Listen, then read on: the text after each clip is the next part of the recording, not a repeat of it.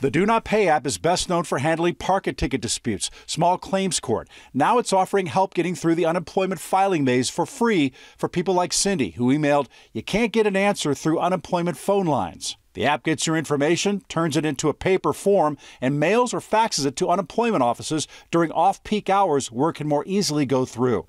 It'll also ask you for Social Security numbers, bank account, and other personal information, but they say all is erased after the process. The usual $3 a month service is free for unemployment help right now. From unemployment concerns to paying property taxes, the county treasurer's office wanting to give you more time to pay.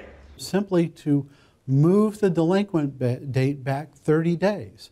I don't think that's a lot to ask, and that would provide a lot of relief for families that are struggling. He's Maricopa County Treasurer Royce Flora. On May 1st, property owners start facing penalties for not paying the second installment of their property taxes, which were due in March.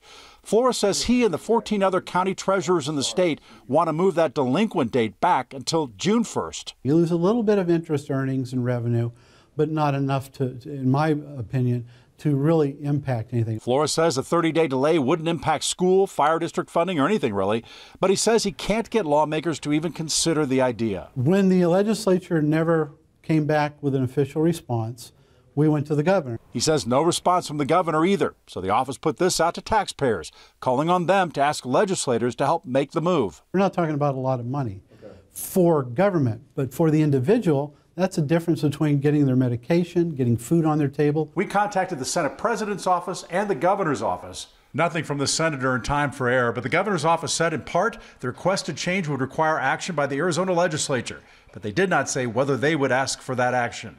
Maybe you can get their attention. Go to KGUN9.com. I've got links to offices there and to the Do Not Pay app. I'm Investigator Joe Ducey. If you got a problem, let me know.